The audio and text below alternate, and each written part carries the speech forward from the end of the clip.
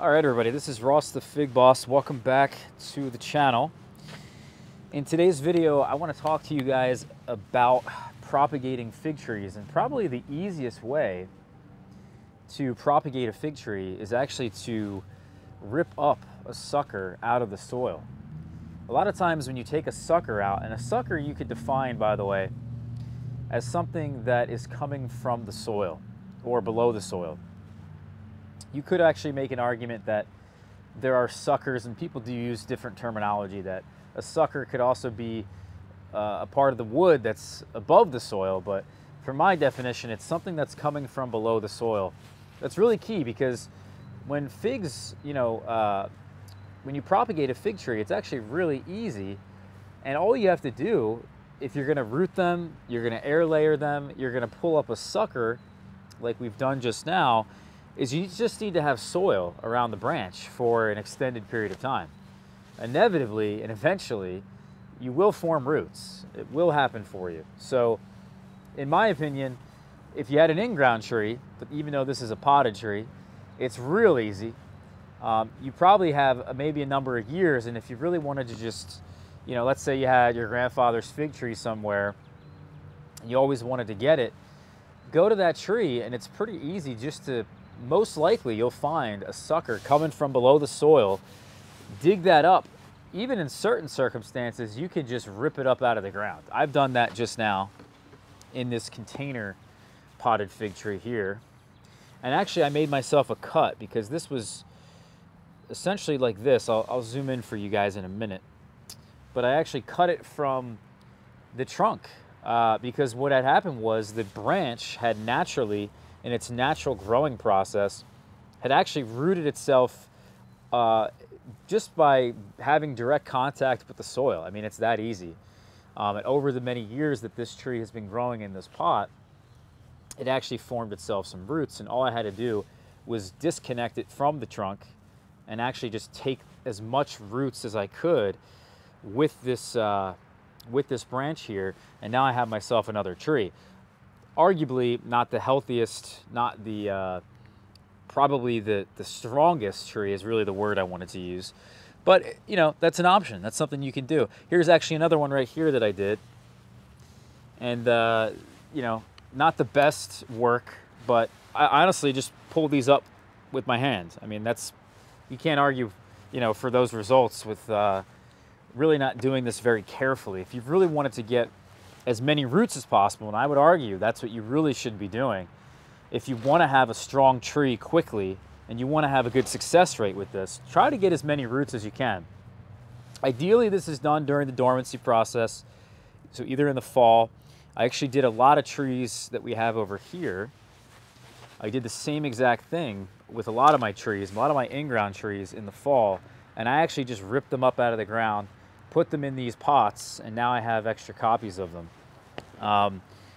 So that's what we're actually going to do today, is we're going to put these trees here, these two that I've rooted, and we're going to stick them in smaller pots, and they're going to basically root themselves out in these tree pots, they're called, and they're going to probably sit in that pot for a whole year.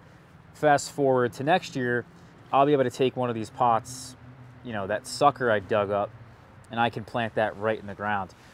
Now, sometimes if you get enough roots, you can just stick this right in the ground, but this here is not really the best example of said healthy, strong tree.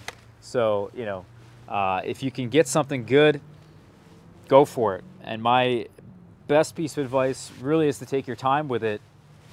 Be like a paleontologist and pretend that these fig trees, the roots, are like dinosaur bones, and try to get all the roots out of there.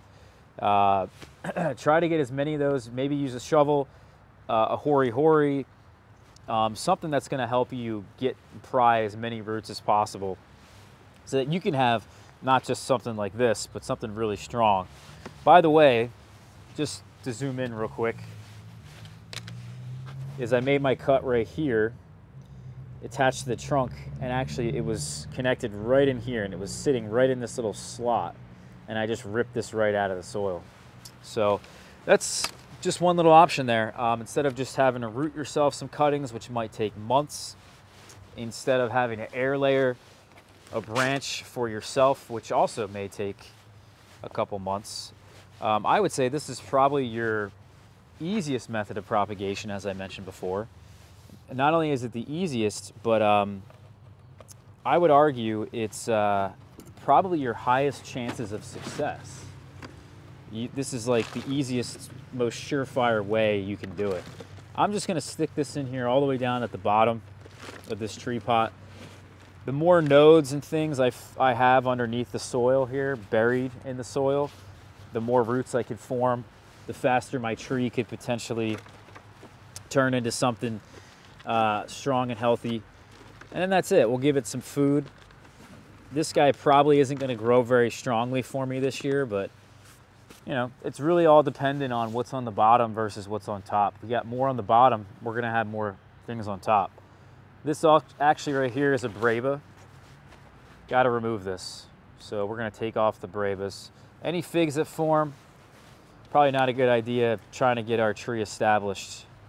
And then this will be future rootstock for me. I'm going to let it sit in this pot, root out, feed it well this year, water it well this year. The following season, this will be grafted onto, once again, as rootstock. So there you go. That's that little lesson there of just digging up a sucker, putting it into a pot. Oh, you know what? I forgot about this. Another thing you can do is you get yourself a potted tree or even an in-ground tree. You could use yourself a saw. And I was actually sawing out a portion as I was doing my root pruning. I was sawing out a portion of the root ball. And what comes with that root ball, that root pruning I was doing, is actually another tree. So I was able to separate from a different tree over here.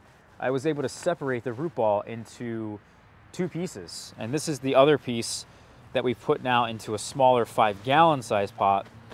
And this will also be rootstock, but it has a lot of roots with it. So this tree is actually has a lot higher of an expectation to actually fruit this year and maybe even perform well.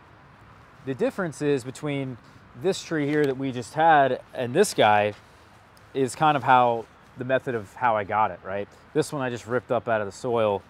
This one right here, we actually did some root pruning, which I think actually is legitimately basically the same exact thing. I mean, it's maybe a different terminology for it, but it's essentially the same thing. So we'll see you guys soon. If you enjoyed this one, hit that subscribe button for me. More fig videos to come. Check out our other videos. We'll see you soon. Take care.